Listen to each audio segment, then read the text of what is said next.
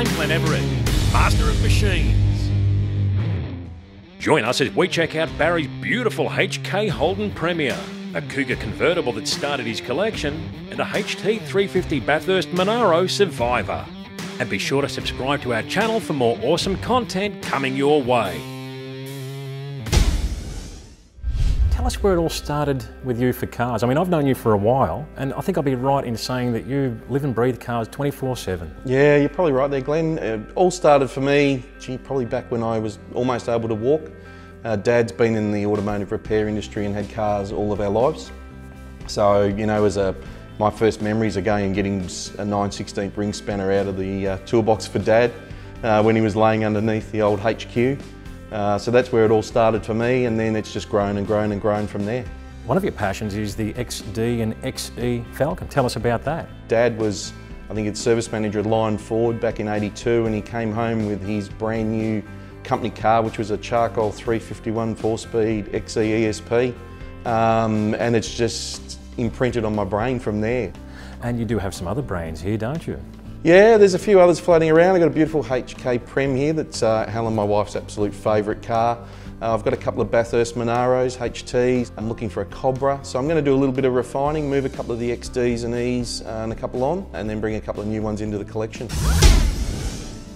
What an old classic, mate. This beautiful HK Premier. Tell us all about it. Oh, this is just stunning. It's actually a 1968 HK Prem, 186 Power Glide. And as you can see, it's just in absolutely amazing condition. Just absolute class and luxury. I think the silver mink paint with the black trim. And the trim is spectacular. It reminds me of an old 60s lounge chair with the buttons and the pleats. It's beautiful. It is amazing, and I'm told that the back seat and everything's all original trim. It's in amazing condition from '68. Gee, so maybe it might have been an old couple's car? It may have been. It's actually got its full service history. He wrote down all of the mileage that he did in the first 10 or 15 years. All that paperwork came with the car. So I think it was an older person's car, and they certainly looked after it. It's probably the most reliable car I've got in my collection. Every time I hop in it, I pull the choke out, turn the key, it starts, and off we go and drive. So it's just a fantastic old cruiser to take out. It just oozes a class. Being a Premier, and the colour is awesome, isn't it? Yeah, the colour's just fantastic. I've used it for a few weddings for friends of mine, and it just photographs so well, looks so good on the road. It's just a really stunning colour with the black trim too. It really complements it. The Cougar's a pretty interesting machine, the convertible. Business was going okay, and I was just starting to get a few dollars together, and I thought I'd really like to restore a car with Dad and start my collection off, in essence, as it was. So I found the Cougar. It had been imported from the States. It's a genuine 1969 Cougar 351 Windsor 4V. It's the XR7 convertible.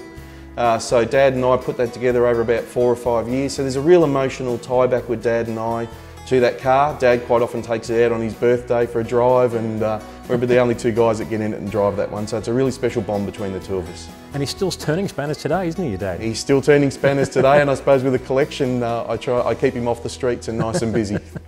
Barry, is this what I think it is?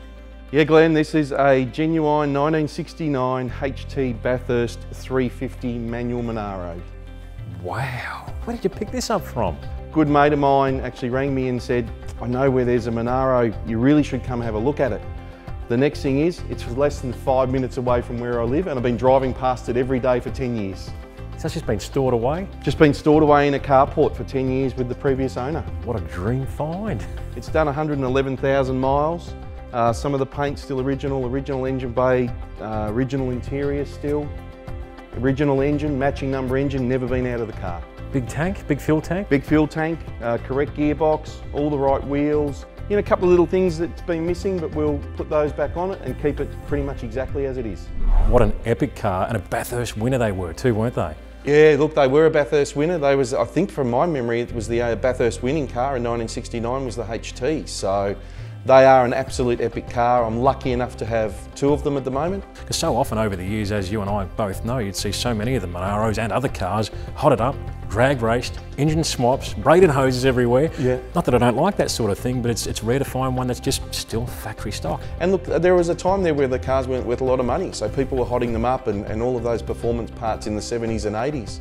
So to now find ones that are basically dead original is just amazing. And you've also got one in the build too, I believe, a blue one in the restoration process? Yeah, I've got another HT350 in the build at the moment. I'm just finishing the engine off, just about to put it back in.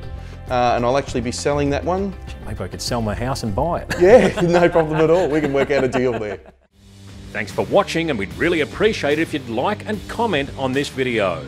Be sure to subscribe to our channel and click the notifications bell because there's a lot more content coming your way. And stay tuned to see more of Barry's collection in a future episode.